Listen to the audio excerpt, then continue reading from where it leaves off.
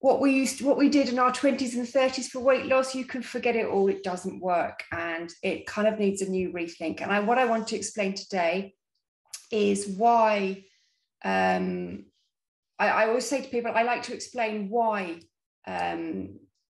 what happens during the menopause, so that you kind of know a little bit of background, and then hopefully then I'll give you some tips. But if I explain the background, hopefully you'll be able to understand it a little bit better about why I'm implementing and asking you to do things slightly differently. So you will know who I am by now. That's me. Hopefully you all know me. So, right, what is the menopause? I'm sure that because you're here, you already know what's the menopause, but basically the menopause is a term when you've no longer had your periods.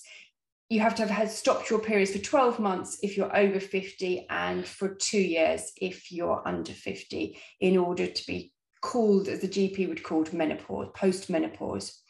However, the period leading up to menopause is perimenopause. This isn't quite as widely discussed, and this actually can last up to 10 years in some women. And it's during this time that a lot of the changes and stuff will happen, and you'll get many of the symptoms. The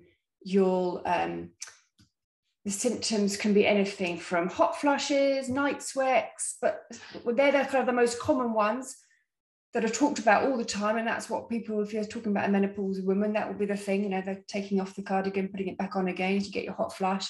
But actually a lot of other symptoms, you know, that aren't discussed quite so widely is anxiety, lack of motivation, the migraines, insomnia, sleep disturbances, and of course the weight gain around the middle, or just difficulty losing weight.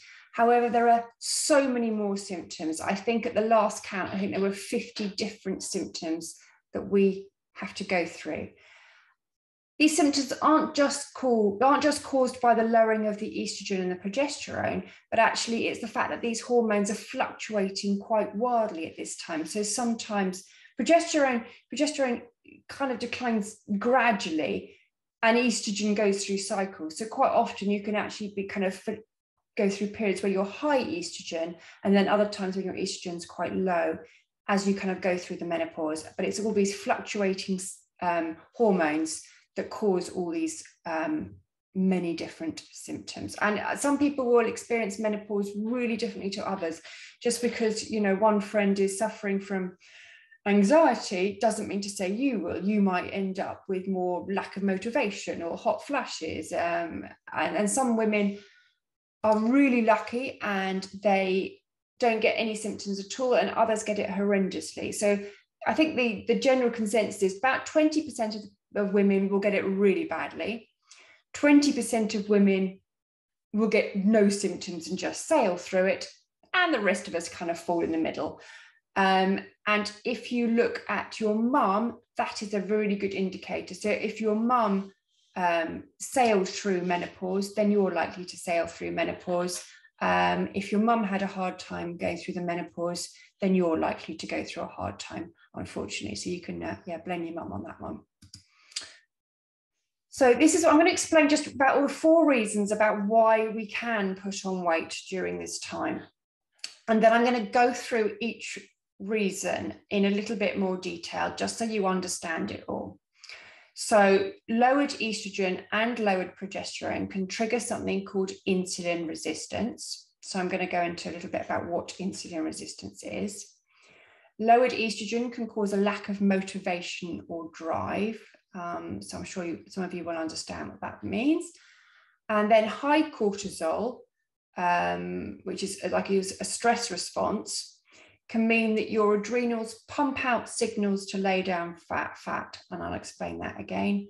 And then, of course, as we get, in fact, post 40, really, our muscle mass declines, and we have lowered muscle. So therefore, the less muscle you have, the less calories you burn just on a day-to-day business. So as I explained earlier, what works in your 20s and 30s doesn't work anymore, and you need to do things differently because of these 4 reasons. So I'm now going to go through these 4 reasons in a little bit more detail.